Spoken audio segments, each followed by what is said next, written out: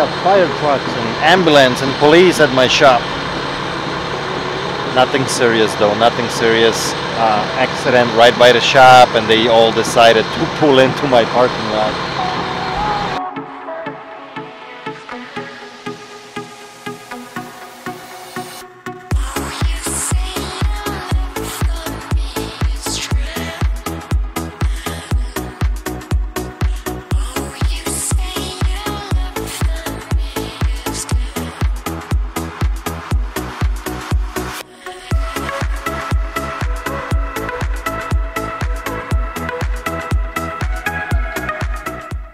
Exciting going on in Vicky's world. Cute. A gun. Cute little thing. Lighter. Not very exciting, I know. And how much is that going for? Not a whole lot. $40. $40. Because that's what I see they sold for. How much we paid for it? I don't know. What do you mean we don't know? I don't know. Because it's been sitting here a while. Nice. Sorry. That's how we run the business here. We have no idea what we pay and how Maybe much Adrian we make. does. Adrian gave it to me. He didn't give me a note. So. Well, if Adrian bought it, he probably didn't pay more than $5. What do you want? What do you want? Come here. Why? I have a question for you. Which boxes do we need? Huh? Which boxes do we need? We need original A. But the regular ones? No. Well, you can order one too because we got only 2 packs left. But these, we need the long ones, original A. We need the square original B. And we need padded envelopes. Yeah, you got that. And then we needed something else. I know what we need. We need square medium. We are on the last box of mediums. Title of the video says, don't worry about the slow sales. This is my strategy. That's why I don't worry about slow sales. Because I sell the right stuff. And when I say the right stuff, I'm willing to pay up for stuff that it's gonna sell quickly. A lot of times within a day or two. Sometimes it might take a week. But it sells overall quickly. Let me explain. So it's Wednesday morning. I'm packing stuff. Quite a few orders this morning. I picked out 3 items here that I'm packing today that I want to show you guys that sold. This sold within 3 days, 2 days, 1 day. Items that we paid up for, but they sold almost instantly. So this Michael Kors bag in very good condition. We paid $35 for it. It sold for 99 bucks within 3 days. This is a Yamaha saxophone that sold within 2 days. Paid $250 for it. Sold for 500 bucks in very nice condition. This is kind of starter saxophone for a student. And then finally we got a Hilti, although the box says GX3, actually the unit inside is GX120, I believe, which is a gun that you shoot nails into the concrete. This unit I paid $80 for, sold for $199. This is what I mean about not having slow sales. Willing to pay up a little bit for the merchandise that you know it's gonna sell quickly, constantly, most of the time with no issues, because it's actually higher priced stuff. I know we all love buying and finding that stuff for $2, $3, $5 and flipping for $50, $80, $100, but it's very far and few between finding items like that. If you want to be like consistent, and I understand you got to spend a little bit of money in this kind of game, but almost I can guarantee you that you're going to be working a lot less and you're going to be making a lot more. And I'm not saying, guys, that, you know, picking up stuff for cheap and flipping relatively cheap, it's a bad model. but you're gonna realize that it takes a lot, and I mean a lot of work, flipping stuff, buying for a couple bucks and flipping for $10, $12. It takes a lot of manpower to actually make any kind of money, like real money. You know, flipping stuff. Would you rather sell 1 or 2 items like this and make a couple $100 a day, or would you rather flip 20 or 30 items making, you know, $5, $6, $7 a day? I mean, per item. Lots of work, right? Finding that stuff. Finding that 20 items to make a few dollars, packing that 20 items, taking pictures, writing descriptions, posting, then packing, shipping. I mean, it's all work. And if you are 1 or 2 person a game, a business game, it just doesn't work. To do extremely big volume to make money in that model, you have to have a lot of people working for you, really, to turn a profit. So I believe, strongly believe, that a 1 person game, this is the smart way to go. Finding 2 or 3 items a day that you got to pay up for it, but you can potentially make $100 to $150 per item. Yes, I understand, does require a little bit of capital, but play the smaller game first, raise some capital so you got some money, and then start playing this game. Plus, the items will sell a lot quicker for you. There'll be no slow times because you're really going to be cherry picking and you're really going to be buying items that sell. Not that, oh, I got something for $1, I can flip it for 16 and it's going to sit on a shelf for 7 months before it sells. Just think about it. What are you doing, crazy bird? Crazy bird. Say hello. Say hello to everyone. Hello. Say hello. Hold on, don't go. Yeah, right here. Hold on. Don't. Ruby, you got something in your hair. Yeah, got it. Okay, good girl. Yeah.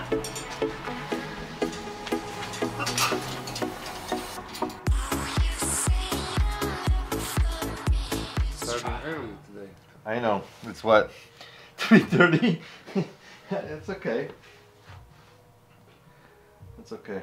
I'm gonna go work on a boat a little bit before I go home. What are you gonna do? I gotta install a few things, so you guys know I've been shopping for a boat, and I finally got myself a boat a few days ago. Went all the way to Upper Michigan to get one. This is my 3G right here. 17.5-foot fishing boat with everything I wanted on it. It's got a great GPS, iPilot, Minn Kota trolling motor, anchor. Comes with a 50-horse Yamaha wide beam, 81 inches beam. So yeah, it's a G3 boat, galvanized trailer.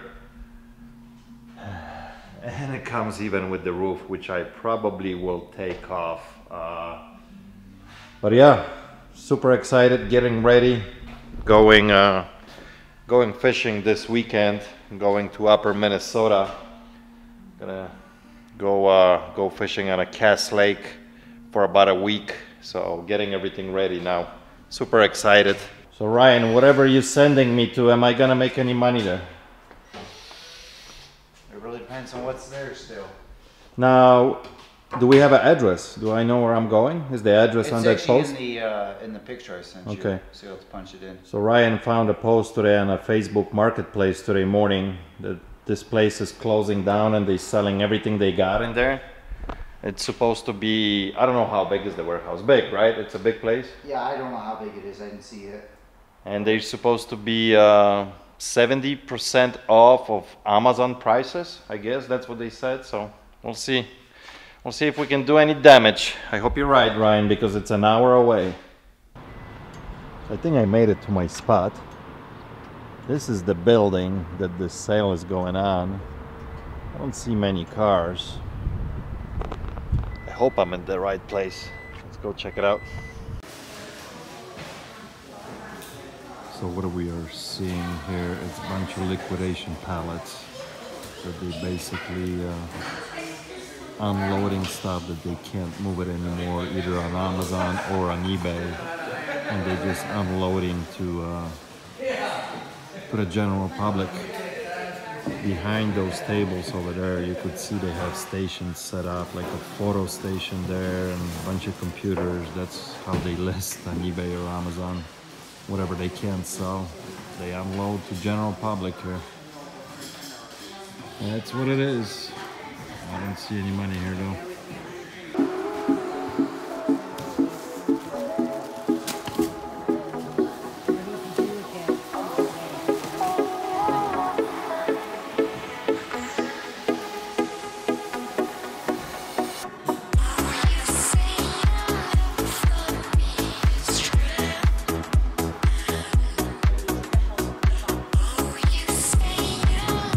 So I spent about half an hour there scanning different stuff, and at least I didn't walk out completely empty. Got three units, 3 boxes of these sprayers. They're landscaping sprayers. They ring out on Amazon for like 30 bucks. I gave him 20 bucks for all of them. He wanted 9 a piece. I said, dude, that's all I can do. So I paid like $7 a piece. Hopefully I can get like $20 a piece at the shop. The boxes are banged up, but the units are okay. So at least I can get my gas money back. Otherwise, there was no money there to be made. I mean, for general public, yeah, it's fine. You know, 70% of Amazon, but to flip and resell, not too much. Plus it was all crappy stuff that it's cheap, you know, low volume. So I mean, retail value on it is just not worth it. Just pulled in to this marina here. It's a little town called Wakanda, Illinois. This is a Banks Lake. I'm coming here tomorrow. I came to check it out, how much they charge at this launch to launch my boat, because I want to make sure before I head out to Minnesota on Saturday that everything is top-notch and everything works good. So looks like the lunch is very nice. They charge 25 bucks to launch the boat here. Lots of boats already on the water. It's 82 degrees, beautiful day. Summer is definitely here. And it's they have a very cool they got a very cool, like a tiki bar up there. People can have a drink and look at the lake. Cool place. Cool place. Haven't been here in a while, so I'll be launching the boat tomorrow. It's supposed to be 85 tomorrow. Almost end of the day, guys. It's about 6:35, so I'm about to close down the doors here in the shop. But I wanna talk about a little bit, because I don't want you guys to get like a bad impression that earlier in the video when I was telling like you got to drop everything and you got to start buying more expensive stuff to flip. That's not my point. My point is that slowly maybe incorporate into your business a strategy from moving away from the cheaper stuff to a little bit more expensive. It could be a slow transition. You don't have to go like all in. And great example of that is, if you guys watch, and if you don't, I highly suggest that you should. For me, he's the most entertaining guy and with the most knowledge about reselling at the moment on YouTube, period. His name is Lonnie. The channel name is Garage Flips. I'll put the link below in the description. Lonnie is going through this whole evolution for the last couple years that he's been putting out videos on YouTube, that he actually goes step by step what he's been buying, what it's been working, what's not been working for him, how he changes from buying cheap stuff to more expensive stuff, and he explains and realizes what does it take and the whole process of doing it.